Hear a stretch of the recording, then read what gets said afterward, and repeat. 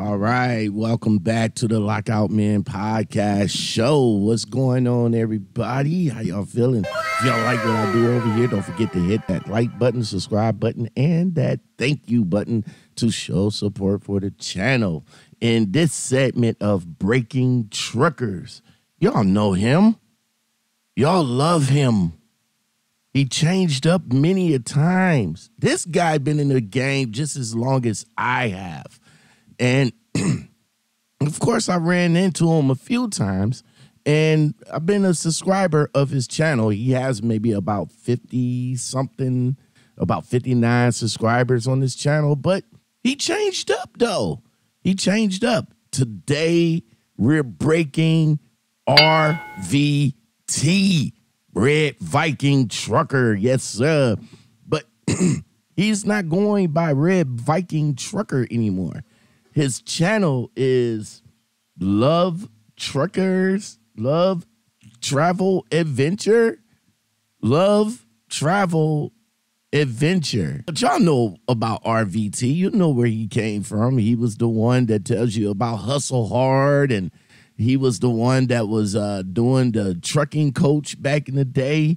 He was bringing, he was kind of like being the trucker's coach back then.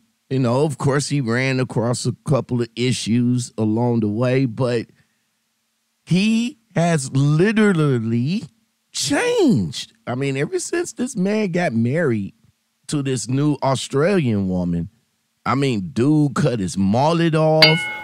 He's clean cut. I mean, back then, he was like the Viking back then.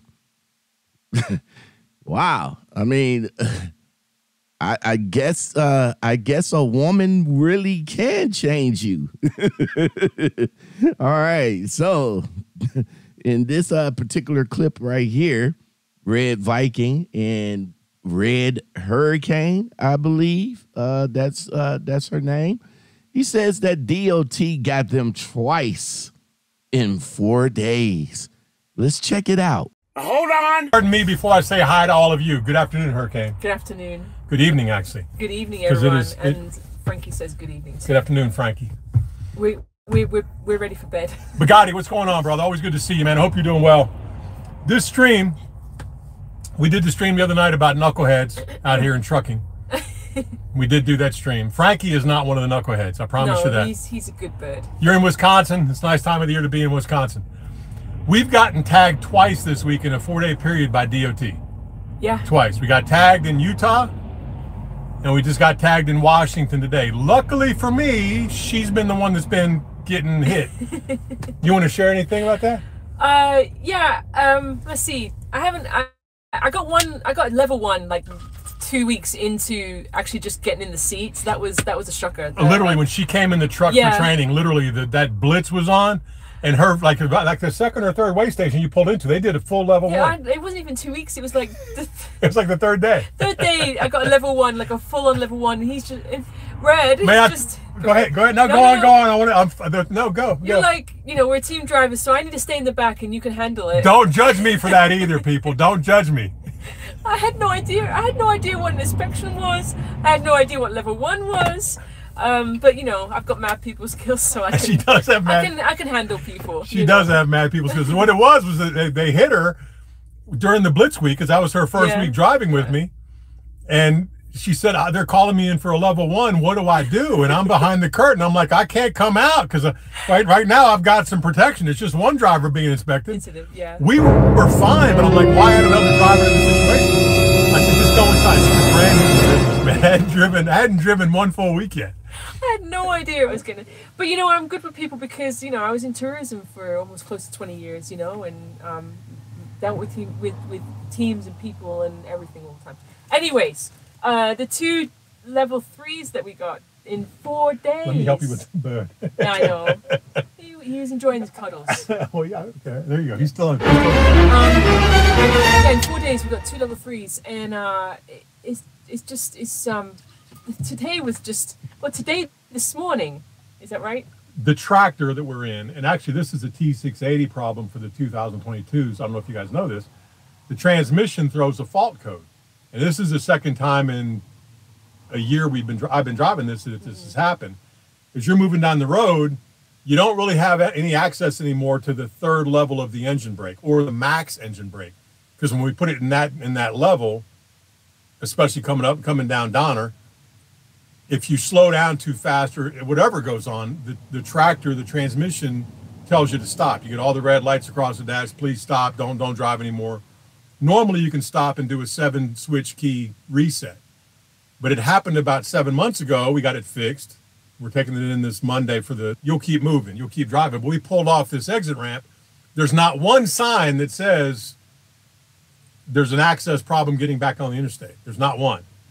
So I take that exit, and we had to do some finagling to get back on 84 once we reset, because had I done that at night, it would have been one of the ugliest situations to get into. Because you pull up there, you can't go left and across the bridge because that road is just a road you don't want to be on with an 18-wheeler.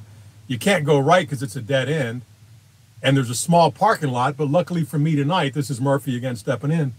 When I pull to the top of the ramp, and there's a little bit of a big parking lot you can turn around in, a gravel parking lot. Now, let me tell you something. DOT is nothing to play with, man. I mean, usually DOT don't mess with you if your company has like a good CSA score.